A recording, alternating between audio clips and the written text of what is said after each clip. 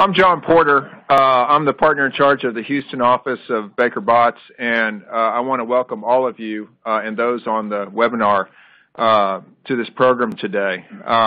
We are proud to co-host this program with the Houston Bar Association, the Houston Volunteer Lawyers Program, and the Lone Star Legal Aid. And I think it's fair to say that even if you haven't been affected, you know somebody who has significantly been affected by Hurricane Harvey. And the results of this, I mean, the impact is going to be felt for years down the road. The work that many of you have already done, Lone Star Legal Aid, Houston Volunteer Lawyers, have been on the ground in the shelters since the shelters opened, essentially, has been significant. And the work that you all will be doing is going to be significant because there are so many people that have been impacted. I read this morning that that there have been over 500,000 FEMA applications for individual assistance filed. That's more than double, substantially more than double what was filed in the Northeast after Hurricane Sandy. And I will tell you, I'm a runner, and this is going to be a marathon. It's not a sprint. A lot of people have done a lot of work so far, but there's a lot of work to be done. And in the next 6 to 18 months, a lot of the legal questions that folks are going to have are going to pop up as they're dealing with their insurance carriers, as they're dealing with FEMA, as they're dealing with other third parties. And so the assistance you're going to get today, the knowledge you're going to learn is going to be invaluable. And it's going to be invaluable to so many people who are in need of that assistance and can't afford to pay a lawyer for it. Last night we had the honor of hosting a Legal Lines in conjunction with some of our clients, and over 3 hours we received 175 phone calls, and obviously that's just the tip of the iceberg. So there's a lot of work to be done. There's a lot of work that has been done, and I want to thank you for all of your efforts. And so at this point, I'm going to turn it over to my friend, Houston Bar Association President Alistair Dawson, who's going to say a few words. So, Alistair, thank you. Thank you, John. Thank you all for being here, and thanks to Baker Botts for hosting this tremendous event. You know, as John said, the number of people impacted by Harvey is unprecedented. It's the largest disaster relief effort ever in the history of the United States. And to put it in perspective, there was 100,000 claims after Katrina. So it's 5 times the number of claims that they saw in Hurricane Katrina. And these people that have been affected, many of them lost their homes, lost their belongings, lost all their clothing, lost their things in their house, lost everything in their apartment. There were thousands that were displaced to shelters, and they're now being relocated to temporary housing.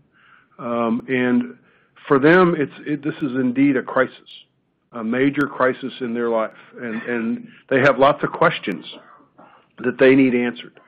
And we, the volunteers, the pro bono lawyers, are helping them answer those questions. And it is making a profound difference in their life. You can't imagine the calm that you can get when you've got answers. You've got all these questions, and then you get together with somebody and they help you answer those questions. I mean, it brings a lot of relief to them. And I will submit to you that helping those in need in Houston now will be one of the most profound things that you as a lawyer can do. And so I applaud you for being here and for the work that you have given and will give in the future.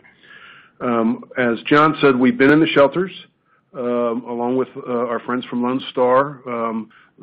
Talk about an impressive group of people. The folks at Lone Star Legal Aid, let me shout out for them.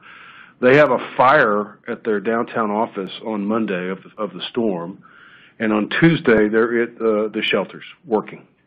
I mean, that is impressive. And they have been boots on the ground every day in all the shelters, working countless hours with pro bono volunteers, but they have done an amazing job. So shout out and thanks to Lone Star Legal Aid. You guys have been amazing. So we've been with them in the shelters. The shelters are winding down. That's what they're supposed to do. They move people into temporary housing, and they set up what's called disaster recovery centers. and they're typically in hotels or motels or apartment complexes.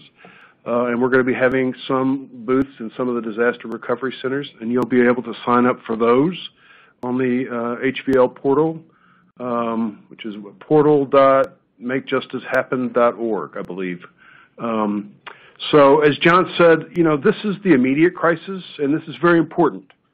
But the bigger need and the bigger challenge is going to be 30 days from now, 60 days from now, when these claims are denied or the insurance company's not playing fair, or when they need legal help, when they need pro bono legal assistance. So I encourage all of you to sign up on the portal to take a disaster case. There's a sign up where you can indicate you want to help with disaster relief, and then when these people come, and they're going to come in the thousands, when they come, we'll get you signed up where you can really help them and help make a meaningful difference in their lives. So thank you all for being here. And I watched the earlier presentation. You're in for a real great education on disaster relief and legal aid. Thanks.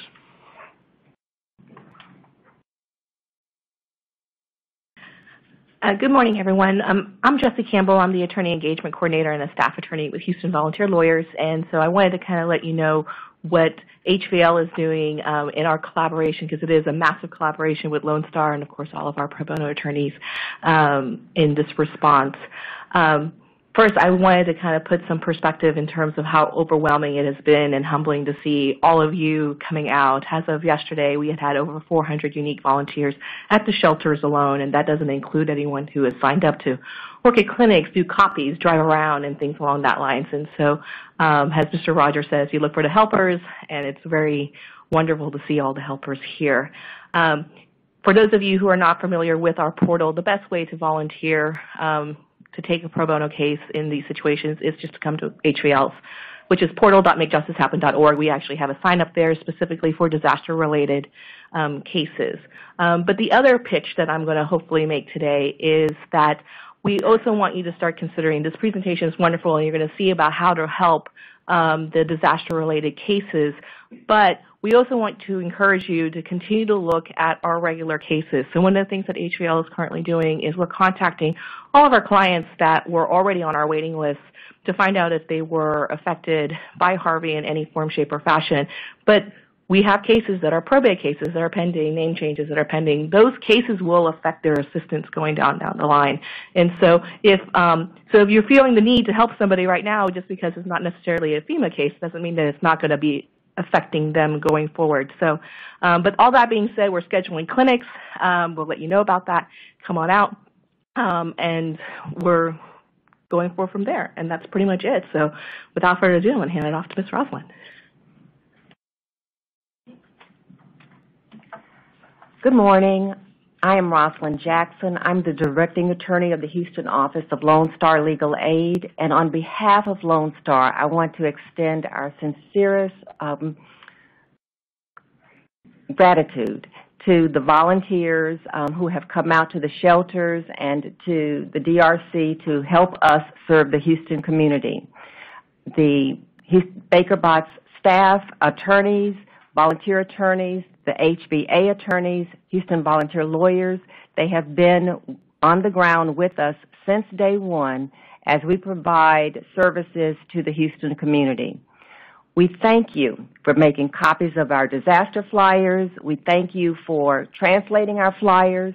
We thank you for helping us with management oversight. Today we have two speakers from Lone Star. The first speaker is Amanda Bosley, who is the Equal Justice Works AmeriCorps Fellow.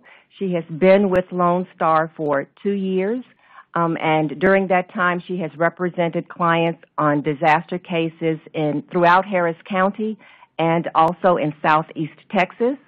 Our second speaker will be Sandra Brown. Sandra has been with Lone Star for 23 years, and she has been doing disaster work since 2001 with Tropical Storm Allison. Thank you. And now I'll turn it over to Amanda and Sandra. Hello, everyone. Welcome to Mo Disasters, Mo Problems. Before we get started, I just wanted to ask everyone if they would please hold their questions until the end. It got a little confusing last webinar, and CLE part because we were taking questions during it, and people on the webinar can't ask their questions during it, so we're trying to save it all at the end to become more organized. Also, we're going to email this to everyone and everybody who signed up, so if you're on the attendee list with your email, the PowerPoint will be emailed to you afterward. So we'll get started with a FEMA overview. We're a little bit about what we're going to talk about. We're going to talk about FEMA and some deadlines and application deadlines, appeal deadlines, and certain FEMA assistance, and also landlord-tenant issues, flood insurance, subsidized housing of public benefits, things like that. And Sandra will talk more about flood insurance afterward, too. That's going to be very detailed. So FEMA is authorized by the Stafford Act, and FEMA doesn't hit the ground until there is a presidential federal declaration, and there was one pretty quickly after this flood. We're telling everybody to apply to FEMA that was affected by the flood, so everybody needs to apply. The ways to apply are by phone, online, or in person at a disaster recovery center. This is the link to people to search by their address. The deadline to apply is 60 days after the declaration. And we have October 25th here. I think that's 60 days plus one is what Sandra is telling me is the deadline for people to apply to FEMA. It's probably going to be extended because Harvey was so huge. Okay, so we'll talk about some types of FEMA assistance. First is housing assistance. They also do other needs assistance. But for housing assistance, we have temporary housing, repair and replacement, and semi-permanent or permanent housing. The temporary housing is what they're providing to people first and foremost, like rental assistance. And then they also have other needs assistance, which is medical and dental, transportation, personal property, things like that. This is the number one slide of FEMA advice to provide to clients. Always apply to FEMA within 60 days of the date of the disaster declaration, appeal any decision within 60 days, respond to FEMA within 10 days if they're asking for additional documents, use the money for what it's intended. We tell people to keep the receipts for 7 years. I believe FEMA's guidelines say 3 years, but we had people having to prove what they spent their money on after Katrina up to 7 years later, and try to keep the receipts in maybe a sealed box or something, or keep copies of them if you can, because if you go to Walmart a week later, your receipt is faded in your pocket. So we're telling people to really try to protect their receipts, because FEMA does audit their files and they will ask for proof that the money was spent on what it was intended. So some reasons for denial for housing assistance. The most common ones we see are you have insurance to cover the loss, the damage to your home was not caused by the disaster, your home did not sustain sufficient damages. They haven't defined what sufficient is, but FEMA only provides money to people to repair their home and make it safe to live in, not to restore it to what it was pre-disaster. Or if your property is a secondary or vacation home. Some people do have secondary homes, and if they use it as a rental property, they may could get a loan from the SBA for some business help. So another also common are ownership is not verified or the occupancy is not verified. Other needs assistance reasons for denial. The most common one we see is transportation. A person has to at least have liability insurance on their car and have their car registered with the state of Texas. And they only will pay for your primary vehicle. If you have 2 cars in a household, you would have to prove that you're using the second car for like medical purposes or something like that in order to get for 2 cars. This is just an example of a letter of denial that one of my clients got, and not for this flood. This is, I think, 2 disasters ago. And then this is an example of a denial you would see online. So I've already mentioned this, but the deadline to appeal FEMA decisions is 60 days from the date of the decision letter. That's an important, firm deadline. Late appeals will only be accepted with good cause shown. And FEMA has 90 days to render their decision. And if they don't give someone a decision, it's denied as a matter of law after the 90 days. And a person needs to write in their appeal that I declare under penalty of perjury that this information provided is true, because I've had people denied and they call FEMA and they say it's because you didn't say that the information was true. So that can be a serious statement to put into an appeal. And always ask for a copy of the file, too. This is how FEMA and Texas Health and Human Services Commission work together. FEMA provides housing assistance. Texas handles the other needs assistance. For FEMA, all appeals still go through FEMA, so if someone's denied transportation or personal property assistance, then apply to FEMA, but when you're following up and figuring out why you were denied or you have a question about it, call the Health and Human Services Commission, because if you call FEMA, they're going to say call Texas Health and Human Services Commission, and the phone number is here is 1-800-582-5233, and if you're denied multiple times for other needs assistance, you will probably get a hearing. Normally, if my clients have been denied 3 times, then the hearing agent, the person who's working on my file, will request one with the hearings officer. All right, so let's talk about the Small Business Administration. The Small Business Administration provides loans to businesses and individual homeowners, also renters for their personal property. These are the types of the SBA loans: business, physical, disaster loans, loans to businesses of any size. Also private nonprofit organizations such as charities can apply. Economic injury disaster loans, these are intended to assist through the disaster recovery period. The most common ones we're going to see are home disaster loans. These are loans to homeowners or renters. Like I said, renters can even apply to get personal property. The interest rates for SBA for Harvey are the no credit available elsewhere is if someone can't go to the bank and get a loan today, and then credit available elsewhere is if a person could get a loan at a bank. And as Sandra says, this is the one time where having worse credit will get you a lower interest on a loan. So these are the loan amount limits.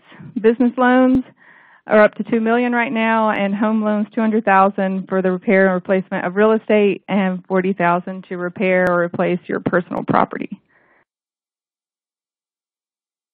Some people aren't being referred to the SBA right now. They don't always refer low-income individuals because they know they will be denied, but I've actually had clients come to me and say that they were denied for their transportation, and FEMA said they had to have applied to the SBA first. So we tell everybody to just apply to the SBA, even though it scares them. You know, low-income people say, I don't want a loan. I don't want to have to apply for a loan. I know I'm going to be denied, but they need to be denied in order to get some help. That's on the next slide. This slide, they don't have to apply for the SBA in order to get this kind of help. But if they want personal property, transportation, moving, and storage, they're going to have to apply to the SBA.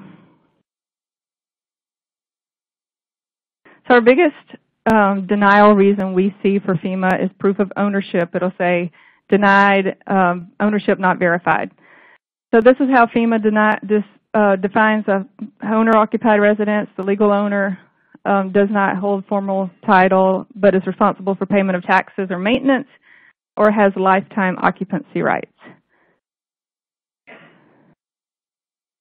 So even at the disaster centers, sometimes FEMA will start calling tax offices if they can't find the person's information in the public record to show that they own the home. And if they can't prove it that way, they'll allow people to use alternate documentation. I have that on the next slide, but these are the documents that they will accept, obviously, if you have a deed or mortgage documentation or insurance documents to prove that you are the owner of the home. They're going to accept that, but they will take alternate verification documents like property tax, real estate provision, contract for deed, and they will accept quitclaim deeds, actually. But the documents have to be dated be effective during the disaster period. I've had FEMA tell people that they can go write a quitclaim deed right now and come back and they'll approve them, but they deny them because it's dated after the disaster. Another common one is a lot of people in Texas live in their parents' home and their parents have died and they didn't have a will and they didn't deed the property to them. So now they're just living there. So now FEMA comes along and they want you to prove that you own the home, but technically your parents do, but they're dead now. So we've quoted this in our FEMA appeals, this Texas Estates Code, Section 201-001.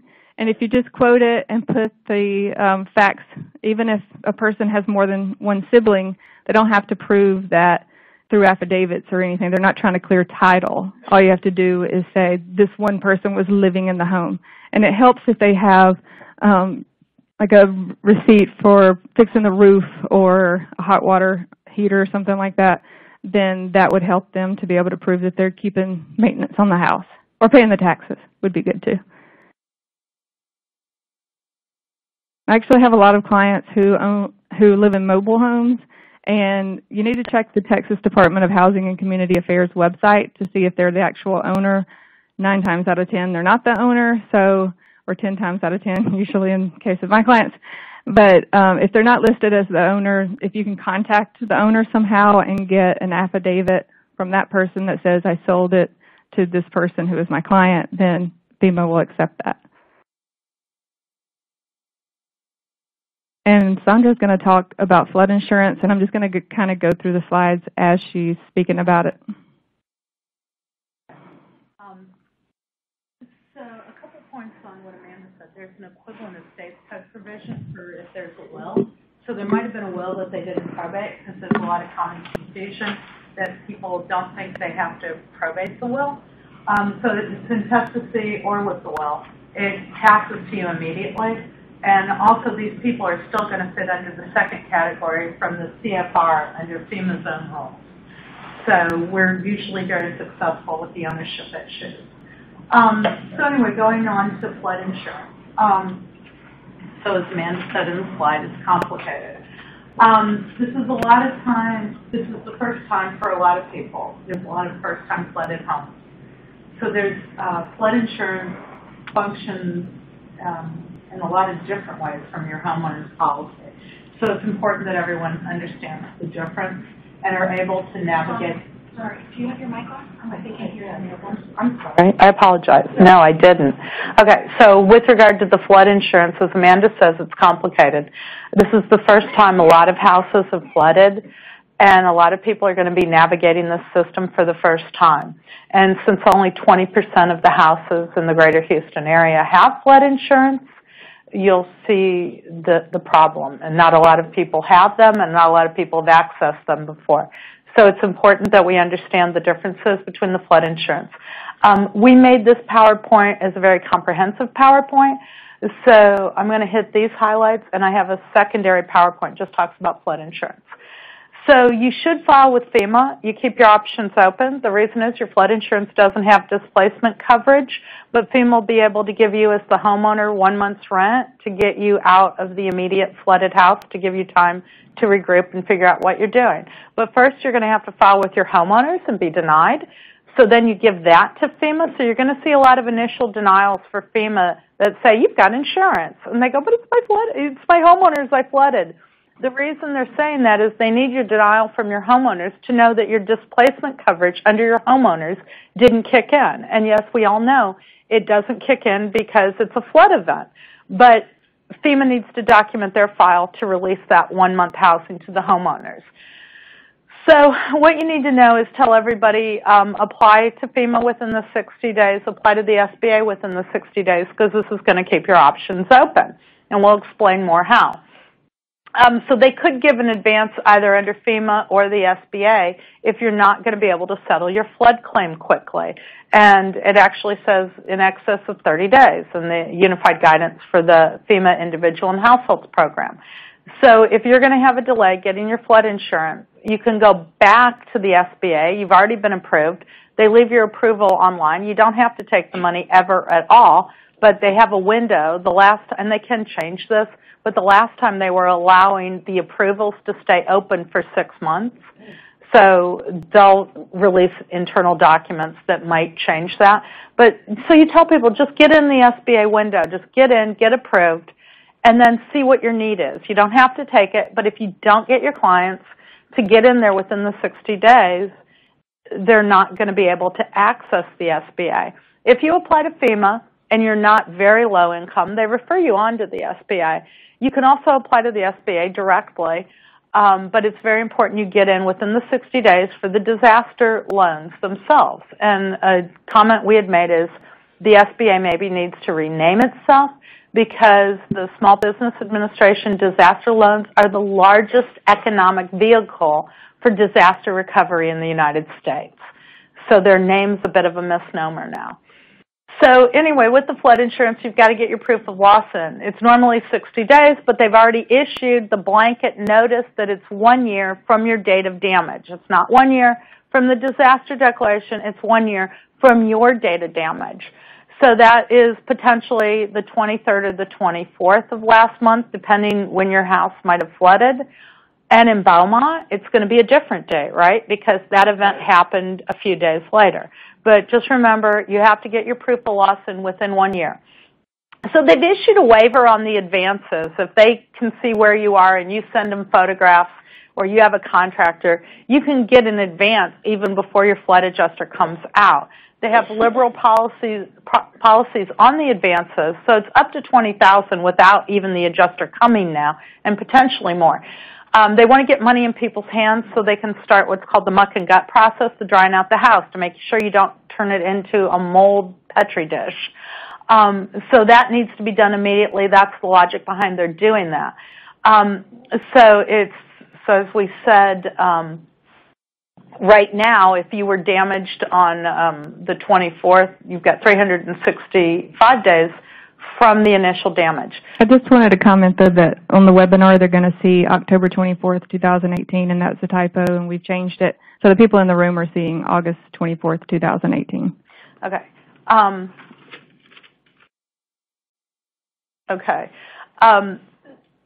So what you have is a lot of people running around that don't think they have a national flood insurance policy. They think they have a flood insurance policy from Allstate or State Farm. They don't, probably. It's a write your own policy, and it's important that you remember that name, because if you want to know about updates or future extensions of the deadline, what I do is go to the National Flood Insurance Program, the Write Your Own Bulletin. And those bulletins are where they gave us the information that we put in there, like, hi, you've now got a year instead of the normal 60 days to get your proof of loss on file. Or, hi, they're giving up to $20,000 advances without even having the adjuster come to your house. That's fairly unprecedented. This is due to the large size of the disaster. So this is where you'd submit it. If it's insurance, if you're through a private insurance company, you will submit to your insurance company. If you're being serviced by FEMA, the repetitive loss houses that you've now been hearing about, their policies are being carried directly by FEMA. So you'd submit it to FEMA, and those are the addresses. Okay, the advance payments we've already talked about. Some more information. You can read that at your leisure. Okay, photos. This is true if you're filing with FEMA or if you're filing with FEMA flood insurance. Remember, these are two sides of the same agency. So FEMA is your national flood insurance policy, and you'll be dealing with the flood directorate. And there's FEMA, which gives the up to $33,300 for people that do not have recourse to flood insurance. So the same advice applies. Photos, document everything. We tell you just start taking it as it is, move from room to room. Take video, take photos. As you take things out of your property, you need to take photos of them in place and then get them out, and take photos where you've left them. Take photos of everything. You can never take too many photos. We're hearing that the adjusters are telling people you can take photos and throw it away. Make sure you always, if it has a serial number, get a serial number. If they tell you that, we of course as lawyers tell them, get that in writing. Tell them to send you an email or send them a confirmation email, because this is in contradiction to their published advice for what you do while you're waiting for the adjuster. But we all acknowledge it's a huge flood event. We've got to get this stuff out. So document, document, document. They're going to give you an Xactimate spreadsheet to do the flood claim. It's essentially an Excel spreadsheet where you put everything. Remember, this isn't replacement value for flood insurance. This is actual cash value, so they're going to depreciate it. Artwork is at functional value. Antiques is at functional value, for example. So you're going to do all that. If you do not agree, so now we get really quickly to the problem of what if you don't agree. You're going to hire your own adjuster. I used to tell people last flooding events, Obviously, this isn't even possible now. My best advice last year or the year before was, if you know your contractor that's going to do this work with you, get him there when the FEMA flood insurance adjuster comes, let him walk it with you, because it's always much easier and more efficient to get your contractor to point out to him what he's missing as he goes from room to room. The flood insurance adjusters are certified through the National Flood Insurance Program through FEMA. They use 2 programs. It's room by room. It's not, I need 500 pieces of drywall. It's each room, living room, this drywall, living room, this many boards, feet of flooring. So it's a different program. It's not just what your contractor would give you a bid. That's why it's great to have somebody very familiar with the process. The people most familiar with the process are the public adjusters. That's prohibitively expensive for legal aid clients. A modest house would cost probably $5,000 to have a public adjuster. So that's a significant barrier to our people. Most of our clients, of course, at legal aid are relying on FEMA alone. Remember, 80% of the city is now relying on FEMA alone. They don't have access to this. Okay. Landlord-tenant issues. We're seeing a lot of these now, and would like to ask that if you see defective notice issues, you could contact Lone Star, refer people to the 1-800-504-7030 number. That's the State Bar of Texas Disaster Legal Hotline, and that is currently being answered by Texas Rio Grande Legal Aid, which is our counterpart over in the valley up to Austin and down due to issues with the phones after our little disaster of our own with the fire and explosion. So they can call and get advice. But we're also looking to take action quickly on landlord-tenant issues, specifically on defective notice issues. We've been hearing and anecdotally and have some people that haven't signed up with us yet that we've seen out at the DRCs and the shelters. They're being given bad notice. So it's very important that they be helped as quickly as possible. So please contact us, and we'll be happy to give our contact information also. So the landlord-tenant issues, if the property is completely unusable, of course you're entitled to a release of the lease. If a tenant has problems with that, get to a lawyer. You can pick up the phone, and as I said, it's like, hi, I'm so-and-so's lawyer is magic, where they won't release a client from a lease. I know we get to be heroes now. And you call and say, hi, here's the code. Let me read it to you. Maybe you're not aware of it, and my client's asking to be released. And they get released. That's great. If they don't, would be interested in taking action on those cases to release them from the lease. If it's only partially damaged, you could get a reduction in your rent, as someone pointed out to me, not under the TAA lease. And as I, in the last seminar, pointed it back out to them, having done landlord-tenant for Lone Star Legal Aid for a number of years, I can tell you there's a lot of landlords in the city using the TAA lease. If you're not a TAA member, you cannot use that lease. So I could break that lease. And they were saying, what else would you do? I said, you could argue overreaching, and then they'll argue back that, well, they could have rented somewhere else. But how sympathetic is this right now, at this moment, to go in front of a judge with? I'm just saying the overreaching issue might be easier to reach this month than it was 6 months ago. Just saying.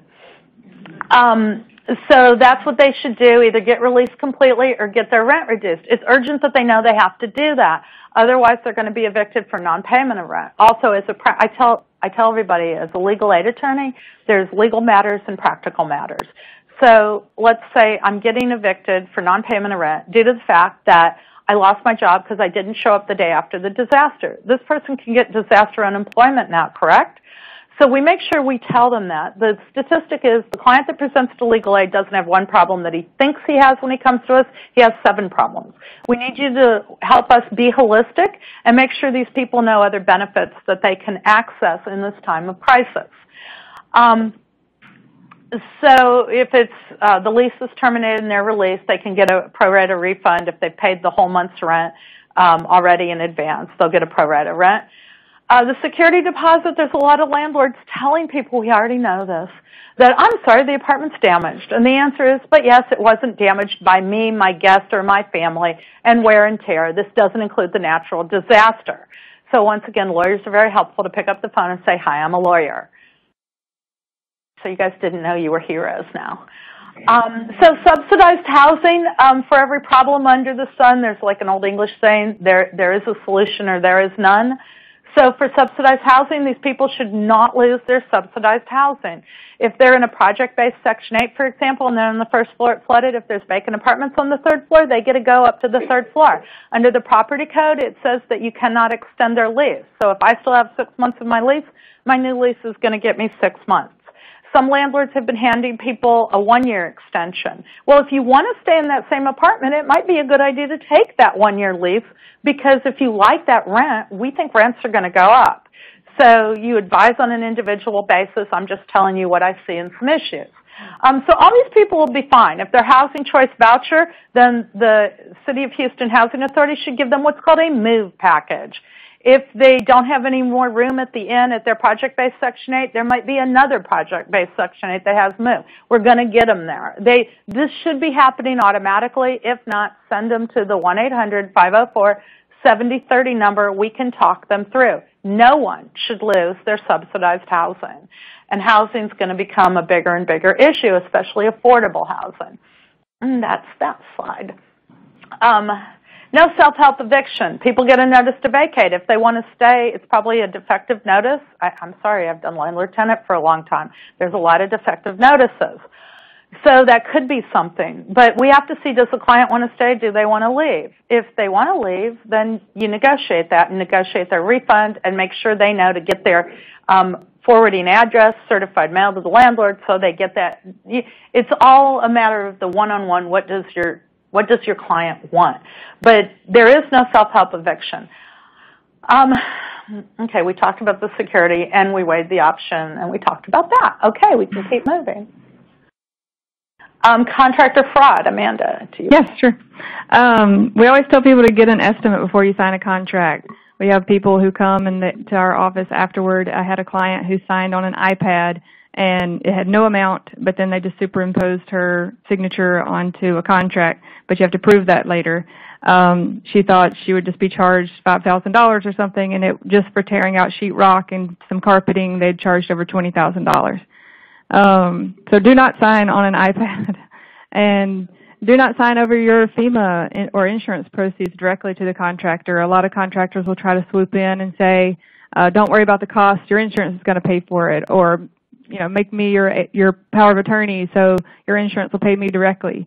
And we ask people, do not do that. So normally we see these problems after the disaster, but now that we're out this time at the shelters and stuff, if we need to be telling people this, because a lot of people do not understand that they don't need to sign on an iPad, or they don't need to sign all their insurance proceeds over directly to the contractor. And one point I want to add here is they're telling people, you're giving me permission to contact FEMA or the insurance, and people just don't want to be bothered and they want to sign that over. But what they're actually signing is an assignment of their benefits.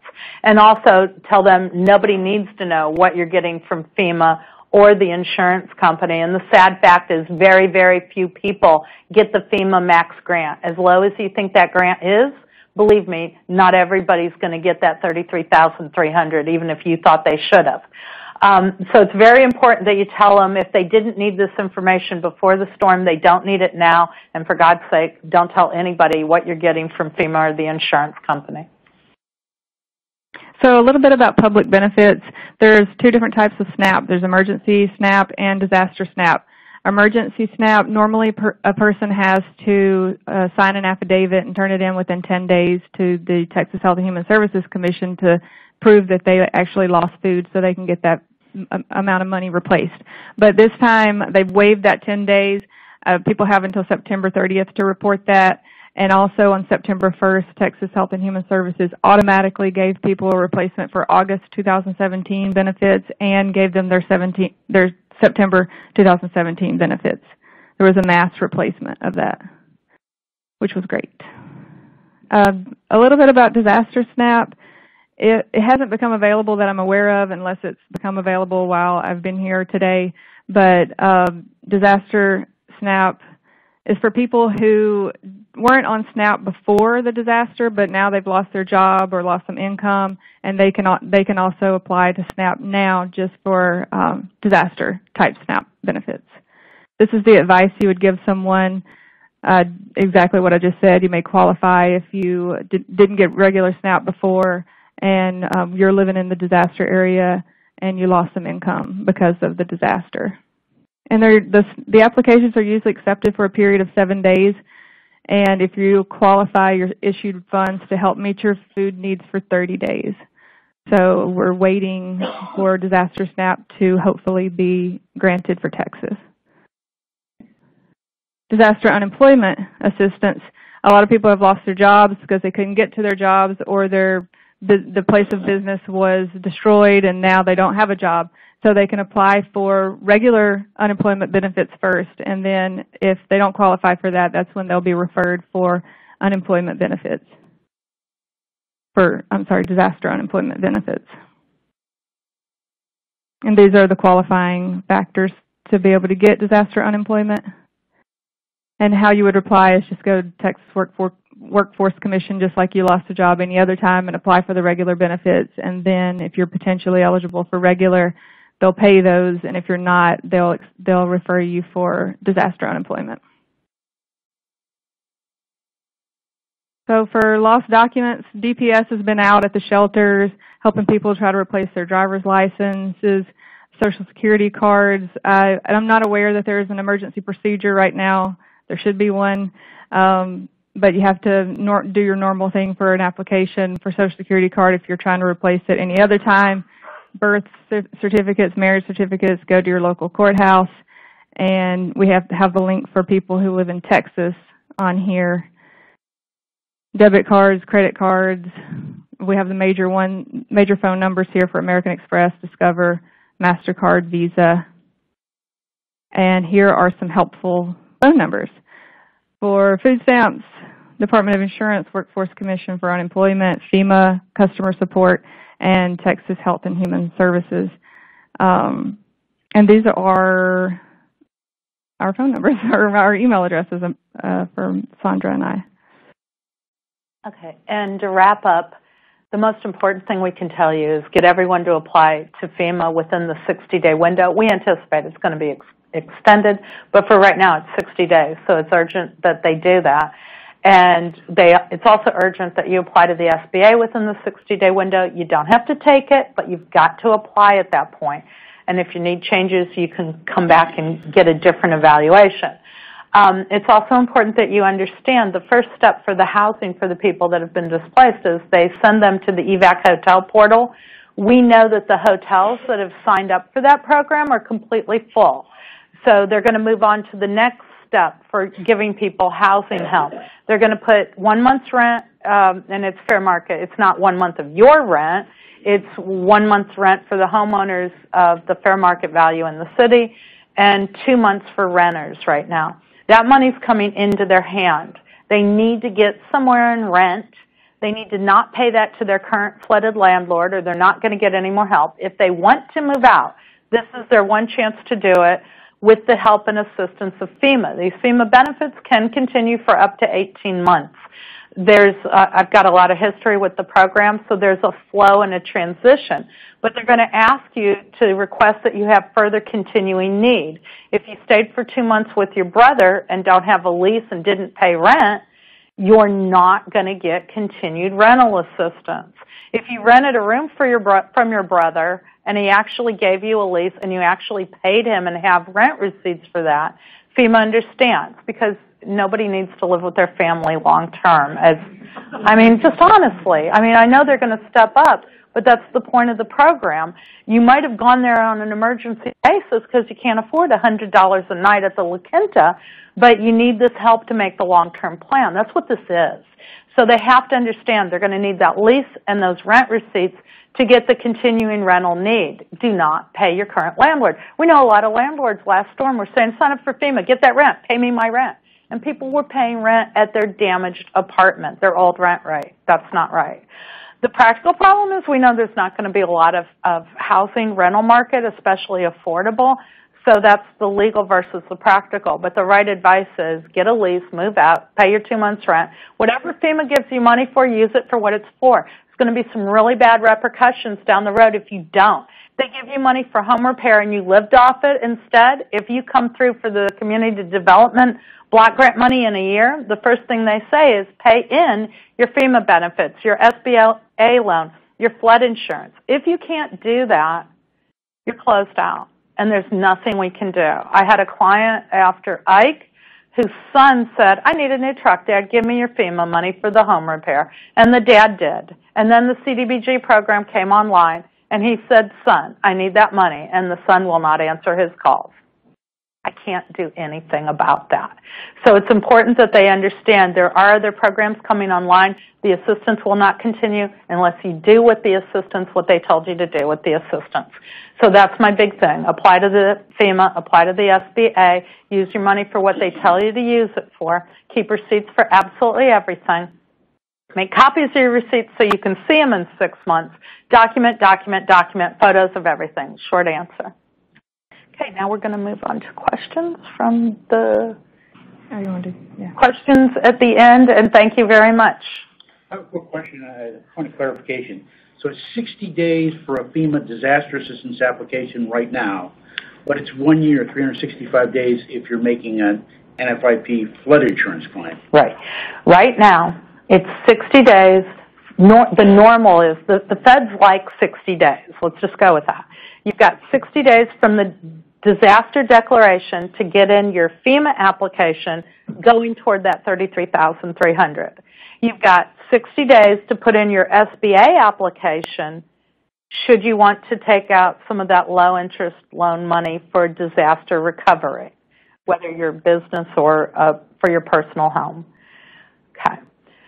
For the National Flood Insurance Policy, of course, you have to notify your carrier immediately, and it's normally 60 days from your disaster event, not the federally declared disaster, your personal disaster date, which will be a different animal.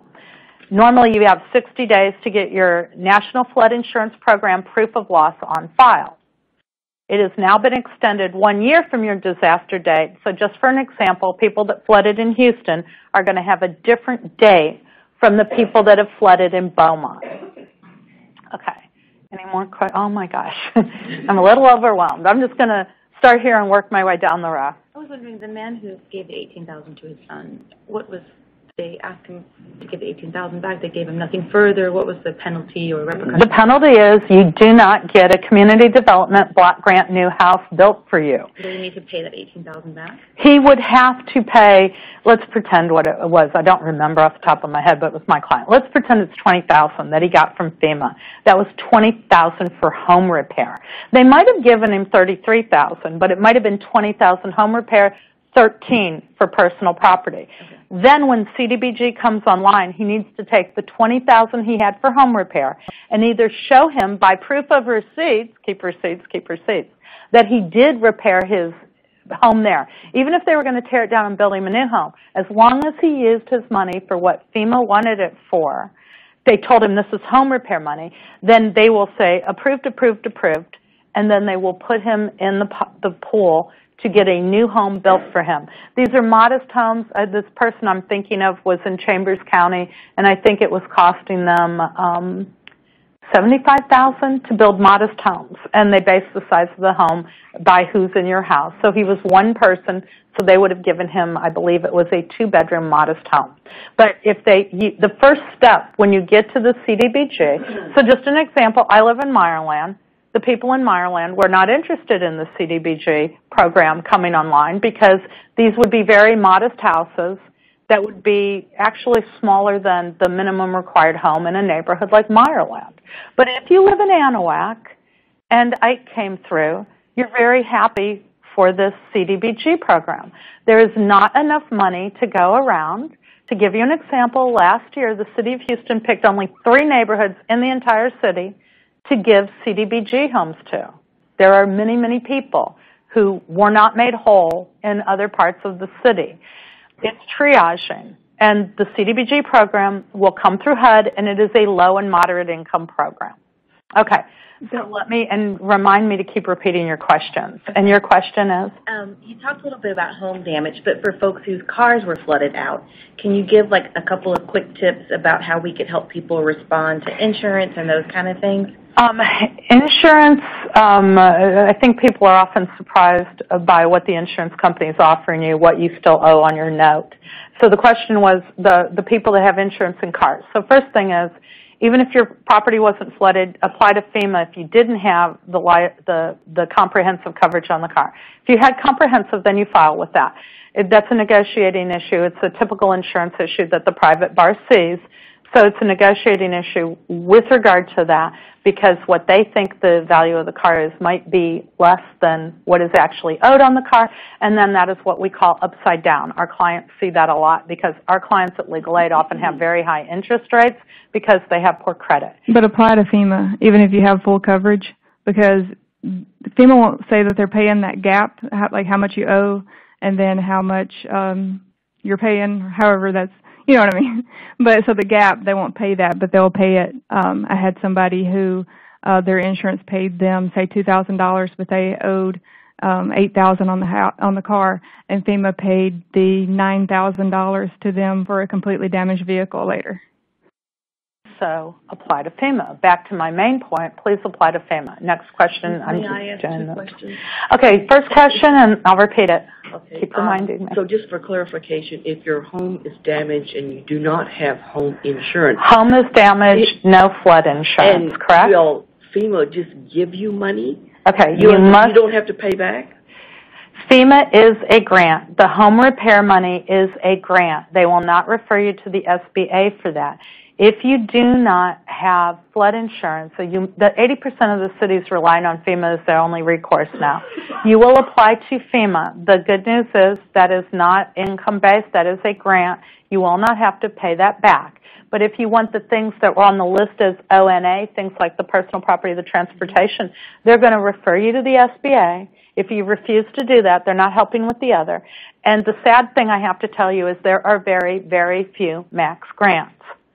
So people might have had, just let me give you an example, 4 feet of flooding. In that house with my private insurance policy, let's say that's $70,000 of coverage. FEMA might then give them $10,000 because FEMA's giving you money to make that house clean, safe, and sanitary so you can move back in. They're not giving you money to get it back in so you can muck and gut and get in blowers and dry that out. Even if you paid someone, there's $5,000, and then you put up drywall, and then you cut out all the boards so it doesn't warp and fold, and you're living in a construction zone. That's how they're thinking, okay? Very few max grants. Next question. A person lives on his boat. That's his home, and the boat is damaged. How does that work? I've never had a boat. But let me tell you that what I can tell you, I haven't had that. But I think he should be covered. Here's why I think he should be covered. I know because I do the National Disaster Legal Aid webpage, so I was on the Hurricane Sandy calls, I'm on the Florida Disaster Group advisory prep calls, and my finger's everywhere, and our flyers from Lone Star were sent to Moore, Oklahoma, to the Marshall Islands. Most recently, I sent them up to Michigan for their disaster. So I'm all over. So I know for a fact that if you lived in a tent with the floods in Colorado, that was a home and you were covered. So therefore, based upon my prior experience and knowledge, I say a boat is covered. Apply. Next question. Is there any benefits? We were talking about the unemployment, disaster unemployment assistance program. Is there any benefit to employees who only miss a week of work or are still unable to go to work because of flooding? Tell them to apply. So the question is there any benefit for people that only missed a few days of work? The disaster unemployment benefits have been flowing. So tell them to apply. Let them be processed the days that they could not work through no fault of their own, and then they're back at work. So they could be evaluated for the time lost. So just tell them to apply. Always apply for everything. If you don't ask, you do not get, but I think that one should be good. Next question. Okay, I'm good here. So I'm just going to keep doing rows, if you'll forgive me, because I see so many hands, this is going to be really hard to handle otherwise. Apartment complexes that are flooded and yes, asking the tenants to continue to pay rent. What's the response to that? And then how do we find out if they're a TIA member? Okay, you can contact the TAA. Okay, so the question is, what about the people in the apartment complex, that were flooded? And the landlord is telling them continue to pay rent. So the question is, first question is a practical one. What do you want to do? Do you want to be released from this lease and move toward FEMA? How bad is the damage? Is the apartment uninhabitable? And this person wants to move out. Okay, and they believe it's uninhabitable. So under that situation, then you ask to break the lease, and you call and say, hi, I'm the lawyer. This is uninhabitable. Please do this, or I'll have to consider legal action. We all know that story, right? And then if the landlord wouldn't release them from the lease, then file action to have a judge determine that this is indeed uninhabitable. It's a mold hazard, it's a health hazard, whatever, that it violates the warranty of habitability. Technically in Texas, that one doesn't run that way. You have to go to the property code about your duty for repairs. But if it's completely uninhabitable, you are entitled to be released from the lease, so you move forward that way. Feel free to call us if anybody's taking these cases pro bono. I have a colleague who has a lot of appellate landlord-tenant cases for individual tenants. I don't think there's a lot of people that do that except the legal aids. So we have a wealth of knowledge to offer you. Okay, next question, if you want to say, and I'll repeat it. What do you do about staying in a hotel while you were displaced from your home? Do they pay for a hotel? Or the EVAC hotel list is open. If you're in an EVAC hotel, FEMA's paying that directly. Therefore, that money is not cash in hand to you. Therefore, it does not account against your $33,300 FEMA total. So, but I understand the EVAC hotels are now full, but as people get their 2 months rent and move on, then maybe there will be openings in the EVAC hotel. FEMA's got a number to call, and you could ask them questions like that. The clients can call and get further information. I can only speak to what I hearsay on that. But people are moving on. So that's about the EVAC hotel. What do you do if you're in a hotel? What if you've already incurred that expense? If you've already incurred that expense, so what if you've already incurred the expense and you're in a hotel? So FEMA's going to give you an initial payment, 1 month for a homeowner, 2 months for a renter. So you'll be able to show them the receipts from the hotel. That satisfies the requirement of FEMA, and I still say you should get to what your long-term plan is. And for some people, it might be cleaning and drying out their house. It's not going to be repaired, but maybe it's better to go home. We've got children in schools. As long as, I mean, everyone's talking about the moisture testing and mold testing. So if you can get in and the moisture's not too high and the mold's not too high and it's clean and dry and safe, even if it looks like a construction zone and you've just shoved drywall up, for some people that's the best answer. Everybody has to make it's your job to guide them based upon the law I'm teaching you as quickly as I can. Next question. You probably won't be able to answer this, but to the extent that cities determine that certain areas should just be condemned, if we have families like in Beaumont who have water in their house for days and days, if they get money from FEMA, should they just hang on to that money until they know what's going to happen in that neighborhood? Okay, the question is, what about places? Beaumont apparently is discussing entire swaths of the city should be condemned, and they're going to do eminent domain, I assume you're talking about. Also, there's a problem. People are talking about buyouts. FEMA buyouts are like a 2-year process to go under that, like the FEMA elevation grant. And just so you guys know, I'm sharing the knowledge I have with you. The elevation grant, this is like a national contest, and the city of Houston did it after 2015 and 16 floods. For the entire city, they're only doing 42 houses at a time. 42 houses for 2015 floods, 42 houses for 2016 floods. So I'm just holding that. So if people think they're getting bought out in 2 weeks, based upon my prior knowledge, I think that's extremely unlikely. So let's go back to this. They should get out. They should get rental place. They should do what they can to use the FEMA money to rent. If FEMA gives them money for home repairs for their house, and that's what they've got, they should hold on to it to make a better decision. And also we advise everybody don't make any decision in haste. We don't know what's going on yet. They don't know. Rumors run rife. So we have to hold. I can't answer that completely because I haven't seen that. I haven't seen a bulletin from the city of Beaumont. Yes? Okay. Okay. So we're holding that, and this has been recorded, so there's some questions answered on the prior one, so I think that'll help a lot of people. So then let's, okay.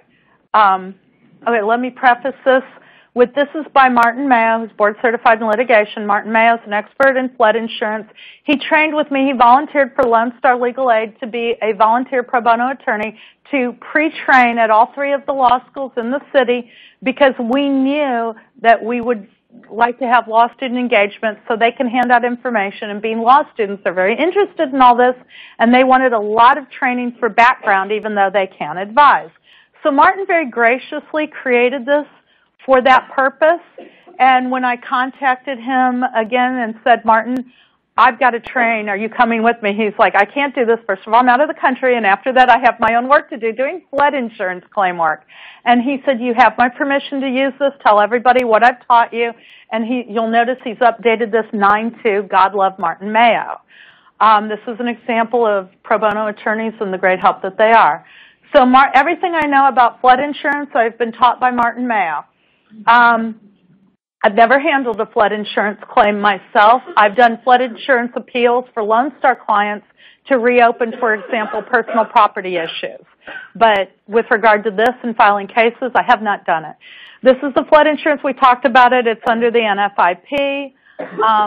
These are the coverages. If you're used to other insurance coverages, this is all going to look very familiar, except for the coverage D, increased cost of compliance. If they've decided that your house is 51% damaged, you will now fall under what is the National Flood Insurance raise or raise rule. You must raise it, R-A-Z-E, to the ground, or you must raise it out of harm's way, R-A-I-S-E. And your house now in the city of Houston, for example, because that's what we're all most familiar with, has to be 1 foot above the base flood elevation. Other jurisdictions make a 2-foot rule, for example. But that will help you. But it only goes up to $250,000. So I live in Meyerland. I'm ground zero for flooding in the city. So I've got lots of experience with this. People were very upset. They got $250,000 for their structure, and they said, "No, I'm declared substantially damaged. I want my other money." And they said, "Part D," and they said, "I'm so sorry. That's only up to $250,000 total." So that's an important thing. What's the covered risk? It's a single risk policy, so I think everybody understands that. How to file a claim. Everybody's already past this point. Everything's always take a lot of pictures, document, document, document. You've got to get your proof of loss in it by the deadline. Here's the deal about the proof of loss. This is where tips from Martin Mayo about flood insurance is so important. The insurance adjuster does it for you as a courtesy. It is your duty to do the actual proof of loss. This is a very special proof of loss. This is the NFIP, flood proof of loss. There's a document. It's out of date. They've already issued a rule that you're still allowed to use it. The OMB hasn't updated it yet. Normally it's 60 days. It's already been extended to a year. It's a very specific, it's very hard for people to do the proof of loss if they're not one of the adjusters, the public adjusters, or an adjuster that's very experienced in it. It's not like the other proof of loss. That's the first caveat. Sworn to documentation submitted at the right time. This is what a FEMA NFIP proof of loss, and as I said, you'll notice that one should have expired in April. I checked it the day the flood hit. It expired in April. There's continuing guidance that it's allowed to be used even though it's expired. And Martin, he updated all this. How it should be adjusted. What I used to tell people is best advice I can give you is if you've got your contractor and you know he's going to do your repairs, you get him there when the NFIP adjuster comes. You have him walk the property with you. The flood insurance adjuster is going to tell you, I get paid more money by how high I rate your claim. So you think that's great. He's going to rate my claim high. Technically, that's true. But technically, what he's not telling you is they're audited on a regular basis. If he pays you anything over that, he has to pay back everything to them. So they have a huge incentive to underwrite your claim. But isn't it interesting that they tell you that they get paid more for each part of the claim, the higher claim they write, and they don't tell you the second part. So it's not possible to get your contractors to walk these NFIP adjusters at this point. It's just not. So what you're going to have to do is get your own contractor or public adjuster as fast as you humanly can and get him. Do not wait on them to do your proof of loss to contradict it. You start feeding your information to that flood adjuster that FEMA's hired now, because It's always easier to adjust it before it's written than after, because if you can show 100 things he left off, he's got to answer to his supervisor about why he left those off. It's always easier to adjust it on the front end than after the fact. But you can still, it's a negotiation, and I think I'm talking to a room of a lot of people that are aware of how this works. So you know what to do with this, but don't let your clients wait. You start now. For my clients, they can't afford a public adjuster. They just can't. So even, we do have some clients that have flood insurance, and that's the practical versus legal, and it's just sad. Everything in writing, document everything right now. For example, right now they're telling people to get absolutely everything out of their houses, and I'm saying we'll get them to put it in writing, because if you look at what they have in writing, some things come out and some things they want kept on the premises. So just, if they tell you something, get them to put it in writing. So if you don't like what you see from the adjuster, you get your own adjuster, and you've got warning proofs of loss. You have to get yours submitted by the deadline. What's really unusual, if you haven't been able to submit your own proof of loss by the deadline, and you haven't been able to adjust him or negotiate to a better one, you just make sure you get your own proof of loss filed by the deadline. But there's something really weird about flood insurance. If they prepare a proof of loss, let's say you think your damages are $250 and he gives you one that says $150, you can accept his proof of loss. You sign it, say, accepted as uncontroverted amount only. I will be supplementing and filing my own proof of loss by the deadline. Doesn't do you any good if you miss that deadline. You're shut out and closed out. They'll pay you within the 60 days based upon their adjuster's money, so at least you've got your money to start your repairs or whatever you need to do while you fight with them over it. They'll give you the money after 60 days of the proof of loss. You have to file the lawsuit within 1 year of the date of the written denial of any part or all of your claim. In other words, the proof of loss that they give you. Because if you think it's $250 and they give you a proof of loss that says $150, that's a denial of part of what you believe your claim is. Then your clock starts ticking. You have to go into the federal court. If Allstate is the Write Your Own program you're dealing with, you sue Allstate. I've seen cases thrown out because they were filed in the state of Texas. They seem to forget that these are NFIP federal claims. And I've also seen them name FEMA, and the case gets thrown out because they should have named Allstate. Okay, so I think I've already talked about this. Oh, also another little, and I want to say trick, I want to say thing I have observed is that they say, okay, here, just sign the proof of loss, and then we'll do supplemental claims. They can do supplemental claims. You're at their mercy, not controlling it, because they can do supplemental claims within 6 months of the proof of loss. So if they gave you $5,000 for your cabinets and it was $8,000, then you get your receipts and submit it, and they consider that a supplemental. And then it's up to them if they want that to be considered reasonable or not. You're in a much better position if you've submitted your own proof of loss by that deadline, because that's your working document, not being at their mercy. So I have clients that I'm advising that it doesn't reach that, and I'm like, sure, you can do a supplemental claim, but now you're at their mercy instead of you controlling. So get your own proof of loss in. You can appeal the claim. So FEMA's going to deny it. You submit your proof of loss. You appeal it. And then you can discuss it with them. They might change it. You might be able to reach a negotiation. But if you do not get your proof of loss filed by the proof of loss deadline, which right now is 1 year from the date of loss, you do not have the ability to file the federal lawsuit under that document. It's not a valued policy, so you can't just say, look at this, I get my $250,000. They say, yeah, you were insured up to $250, but your house is only worth $100. So we'll do repair cost up to the total cost of your house. That's why you see that there's an appraisal fight that comes often with these cases.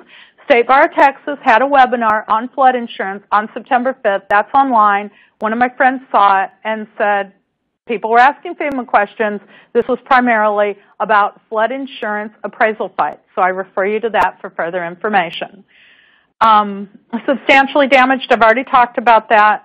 You need to get the mold out. This is a reason. They're not going to pay you for mold going all the way up to the walls if you could have come in and cut it out 3 feet out and then saved the rest of your house. So they won't cover for that because you didn't mitigate the circumstances. No interest or attorney's fees under the NFIP. The problem for our clients and other people is that the private bar, like for example, last year I was told all the time, they wanted the gap between what you thought it should be and what FEMA thought it should be to be $100,000 or more for the private flood insurance attorneys to step in. That doesn't help all the people that have small flood insurance complaints. Private bar can step up and do these on a pro bono basis. Hopefully you're all going to become flood insurance experts and volunteer to help on a pro bono basis. Flood policy paid for, okay, we talked about that, and I'm done.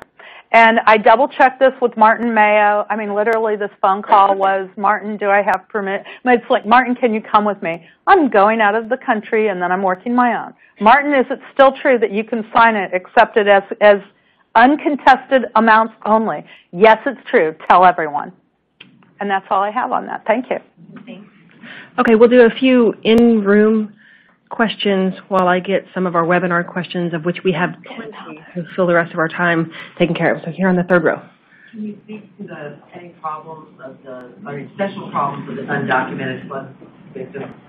The undocumented flood victim is eligible for disaster legal services. So you as the private bar can help them. If they get them to do an intake, get it to us, do the 1-800-504-7030 State Bar Texas disaster line.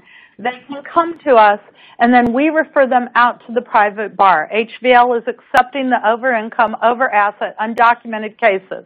With regard to, for example, an undocumented family that has citizen children, which is very normal here, they'll do their FEMA application in the name of any citizen or green card resident person.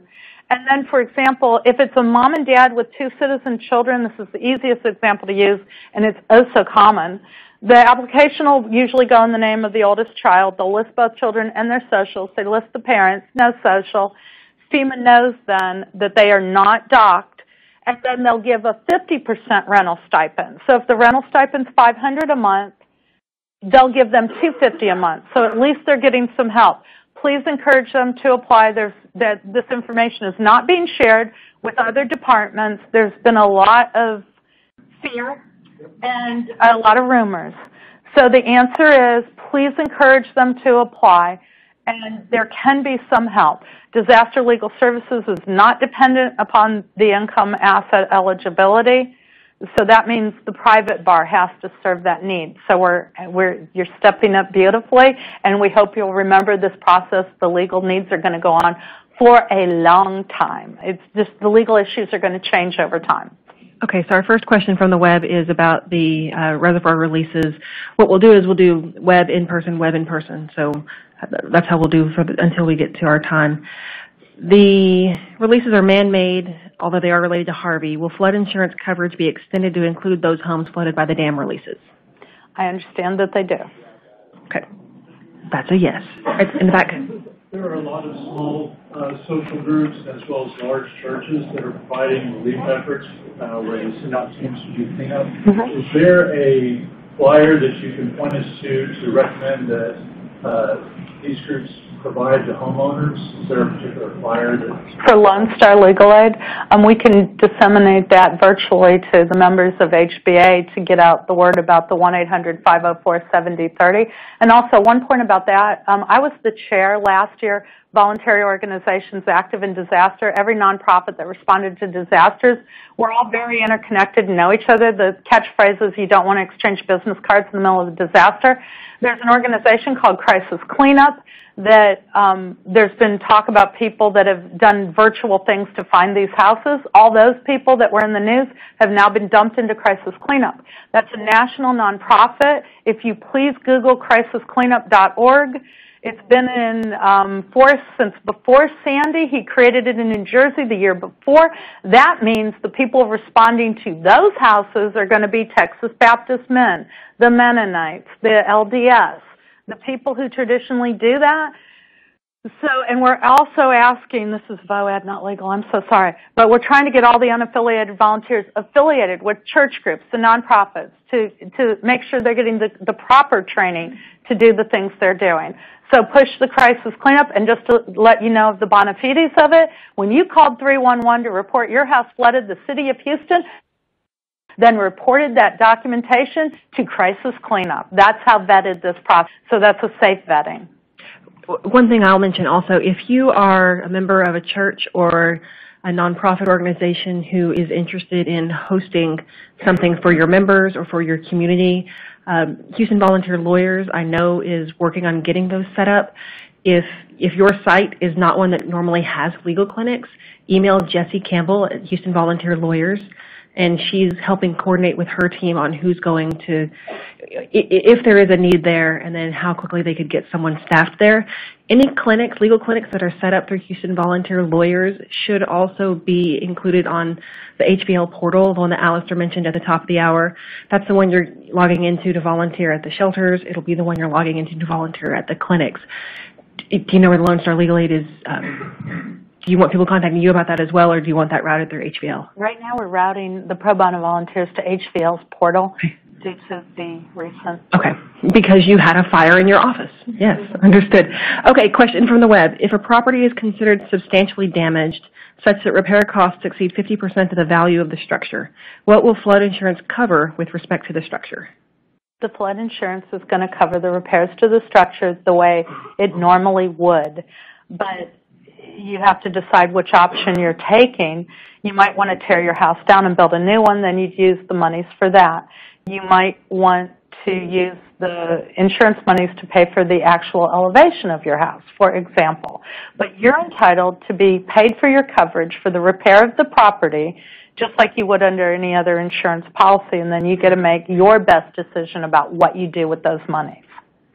So push for your best, highest flood insurance settlement. Okay, over here.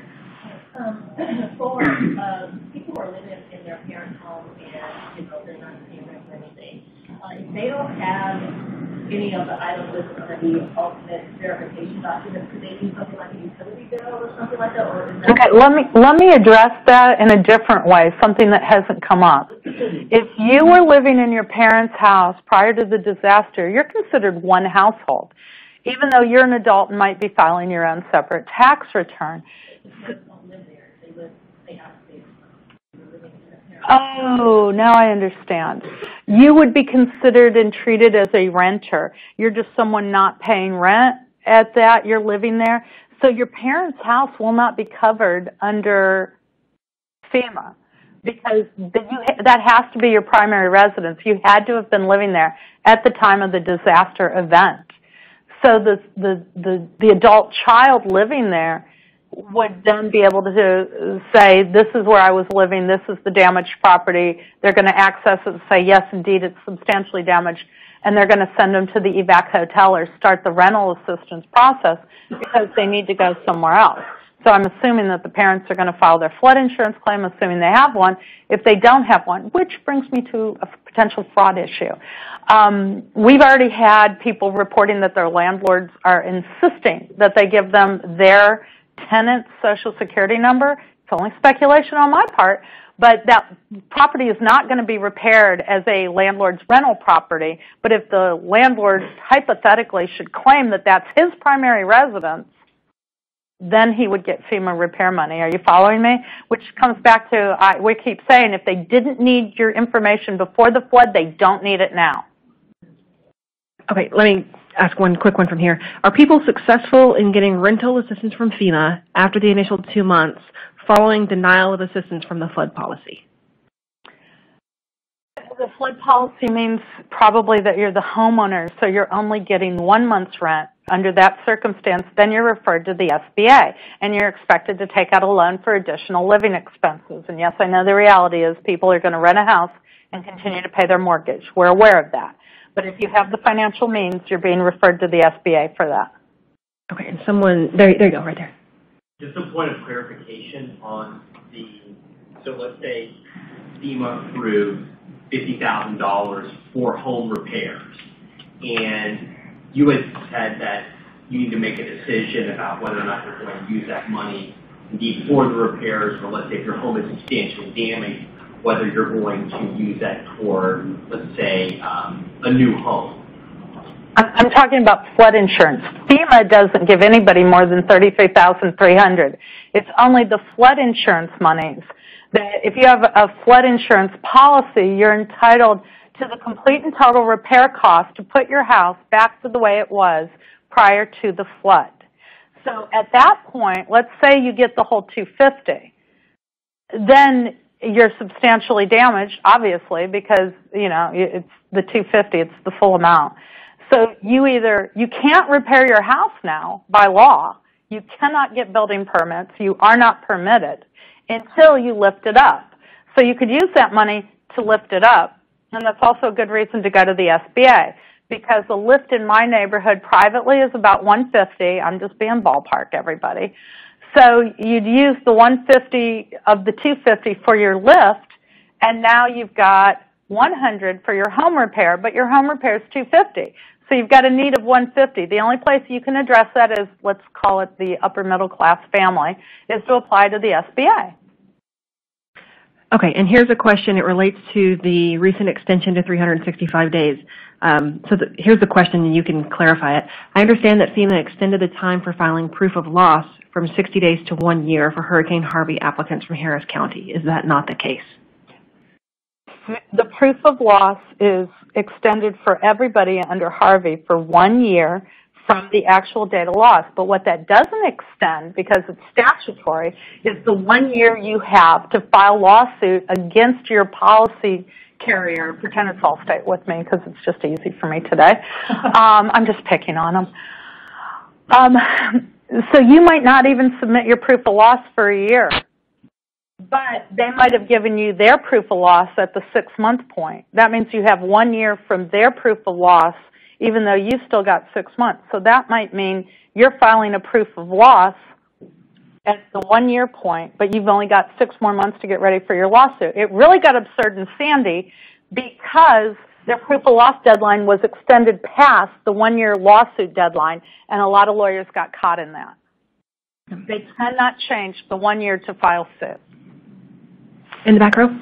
So if I've got a client that lives in a, let's say, $150,000 house, and it's had 6 feet of sewage water in it for a couple of weeks, and he doesn't have flood insurance, the most he can get from FEMA is $33,300. And very few people get that max grant. Very few people. The question for the people listening via webinar was, house was completely destroyed, underwater for 5 weeks, no flood insurance. Is $33,300 the most he can actually get? And the answer is yes. There's no exception or exclusion to the $33,300. And people are talking. We've had wind events in conjunction with that. If the wind pulled the roof off and rain came into your second floor, obviously there's homeowners issues too. But no matter what your insurance coverage is, if your need is greater than your insurance coverage or lack of insurance coverage, the maximum amount, the only amount you can get is $33,300, and very, very few people get that max grant. Okay. Is it possible to be paid for repairs under your flood policy and also be paid under coverage D for relocation, elevation, or demolition? Yes, as long as you don't go over your $250,000 max for your property. But your Part D, here's another thing. People are running around going, I want to be substantially damaged. I want my Part D money. It's like, think long or hard about that, because, once you get that letter from the floodplain management in the city, you don't get to go back on it. And if you got the rolling and you don't believe it's right, you can contest it. Because if they use, for example, the HCAD values, that's not the actual value of your structure, correct? So that's where lawyers come in. Right here. My client inherited her house from her father, and they never probated her well. Her son and his family are living in there and paying her rent. And they flooded, and she does not have flood insurance. Is she only eligible for an SBA loan in that circumstance? Under the circumstances you mentioned? Pardon? She pays taxes. So the question is, the mother of the family living in the house inherited it through a probate that wasn't completed, whether it's through a will or through intestacy. She's the actual owner. Under the state's code, it happens automatically, magically. The ancestor dies, whether it's intestacy or with the will. Now the daughter owns it. Pretend she's the only child. She's now allowed her son and his family to live there. And are they paying rent or not paying rent? So they're paying rent, so they're renters. So they're going to get FEMA coverage for their personal property and rental assistance to move forward up to that $33,000 max. She will not be covered under FEMA in any way because it is not her primary residence, but she is the owner. So then she should apply for an SBA disaster loan, not for her personal, they're going to ask her all that, but she should apply for an SBA disaster loan. This is rental property. All rental property should get back online as quickly as possible. Okay, two questions from the web that I can answer very quickly, and then we'll get back into here. One of them was the phone number for the State Bar of Texas hotline. It's 800-504-7030. And then the other one that was related to that is, if we can't offer legal advice, where do you refer someone for help filing claims and appeals, navigating deadlines, etc.? I would say call Legal Line, which is going on 3 to 5 every weekday this month, so the month of September. You can call Legal Line, which is sponsored by the HBA, from 3 p.m. to 5 p.m. The phone number is 713-759-1133. They will either answer your question or refer you to an organization that may be able to help. The other thing to do is contact HVL directly about potential intake, or contact Lone Star Legal Aid. Are you guys open for intake right now or still recovering? It's going to the hotline. The intakes are being handled there. Okay. Right now. And we're taking them in the field. Also, anybody sees rental issues, especially with notices to vacate, especially with the closing of entire apartment complexes, allegedly, for rehab, they're being shut, would like to see those, the closing of entire complexes, or any notices to vacate that you consider that are deficient under the property code. Okay, and the question on the first row? Oh, I just wanted to follow up on that question that was asked about letting the brother live there. She said that he pays rent. But what if he didn't pay rent in that same scenario? So it's the same scenario as prior with the parent, and it wasn't probated, and the person's living there. Okay. So the question now is, what if they weren't paying rent? Okay. If you're a household together before the storm, you're expected to be a household together after the storm. One person will be designated head of household, generally the person that's actually on the lease. If you were a sub-renter and you paid them rent, you can apply to FEMA, show them that you were paying them rent. There's a slightly different process for roommates, and I'm sorry, and you'll have to forgive me. I can't memorize everything. It is addressed in the it's addressed in the September 2016 Unified Guidance on the Individual and Households Program. I actually saw it yesterday. So there is a special provision for that, and I just have to refer you to it. I'm sorry, I try. Okay, so two related questions from the web is FEMA income-based is the first question, and the second one that relates to it is, if someone receives money from FEMA and they use it for exactly what FEMA asks them or tells them to use it for, are they at any risk of owing that money back under any circumstance? Legal and practical answer. Okay, the first one is FEMA income-based. The answer is no, except for the items listed on the right-hand slide under the ONA, things like personal property and the continued rental assistance. So it's not income-based. That's what I said. Millionaires were getting their 1 month rent to just regroup and figure out what they were doing. But as a practical matter, you're expected to go to the SBA and, if you can, pay for the personal property and for the rental. So that was a yes and no answer. And the second question, can you repeat it, please? I want to make sure. Sure. The second question is there any danger that if FEMA gives me money and I spend it on exactly what they tell me to spend it on, is there danger FEMA will come back and say, you've got to give some of that back to us? Okay. The answer should be no. The answer in reality is sometimes it's yes, because I dealt with the recoupments under Hurricane Katrina. And people weren't getting notices. It was another thing, make sure you update FEMA with your address, that you can prove it, that you update them. I would tell you to update them with your address every 3 months. We were successful with wrongful recoupments when the clients actually knew it was happening. And a lot of the reasons they weren't getting the notices is FEMA had been updated with the client's address and continued to send them to the first address. So those were good cases. FEMA recoupments will become a problem down the line. They shouldn't be, but based upon my past experience, I have to tell you, I anticipate that they will be. So the answer is, by law, it shouldn't be, but as a practical matter, it could be, and they'll need to be addressed on a case-by-case matter. I have one more kind of from the web very quickly, and that might be the last one we have time for, except for the person on the second row who did raise her hand. So just from the web, can you briefly, you talked about buyouts.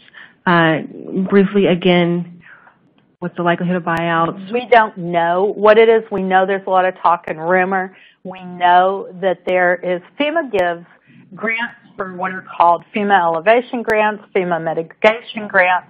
FEMA has 2 grant programs. They're a long, drawn-out process. They take a year and a half to 2 years to get online, and you have to continue to carry your flood insurance to, for example, get a FEMA elevation grant. And I've heard a lot of people talking about, I just want to save money and drop my flood insurance now.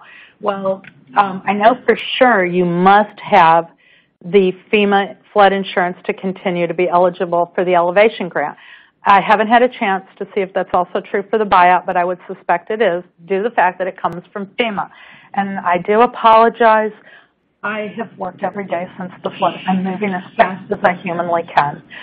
So I just can't answer that, but the buyout process will be long and drawn out, and people need to understand that the 2015 and 16 only did 42 houses in the entire city of Houston under those grants, unless they're going to use a different process and a different pot of money. And I can't speak to something that's not online yet. Yep. Okay, last question. Can you speak anything to farmers that have lost all their right. in the river? Absolutely. If you go to the USDA page, if you go to my national disasterlegalaid.org webpage that I do, I try the very best to keep it up. I'm the content coordinator. So there is a whole provision about, for people who need help, what you can do to me. I'm a visual person, so as you go on that web page, the left-hand portal is for people who need help. The middle portal is all the law you need. You can access the CFR while you're out at a disaster recovery. I put everything on the FEMA page. The right hand is for pro bonos that want to volunteer. If you go to my left-hand column and go down, you click the first page, and it says what help is available. The USDA is about in the middle of that list. When you click that, it's going to talk about the different disaster programs for the USDA. And people have crop insurance, people have livestock insurance, but what comes online in a disaster? It'll tell you about it, and then you're just going to need to go to the USDA. I'm sorry, I'm in Houston, so I wasn't prepped for that. If I was giving a talk in Bryan, I would have prepped a little differently. So yes, there's things that are online. Please look. And my website, just go straight to the USDA, but if you want to see what we're doing, what I've been doing since 2012, go to the disasterlegalaid.org webpage. It's not perfect, but it's as good as I can keep making it while I do my other full-time job. Thank you. Okay, so there were a good number of questions that we got online that we didn't have a chance to address. We have those here. They're being preserved, and someone from Lone Star Legal Aid has already said they'll make an attempt to answer any of the unanswered ones that weren't here. This webinar will be made available on demand, so if you have colleagues who could benefit from this, they can listen to it on demand for their 1.5 hours of CLE credit as well. It'll be available for at least a year afterward. I want to thank Sandra and Amanda, Lone Star Legal Aid, for getting out here to do a training in the middle of everything that they're dealing with. Thank you. And also thank the Houston Bar Association and Houston Volunteer Lawyers for helping round up everyone and publicize this event so we could have a good turnout. And with that, we're adjourned. Thank you very much.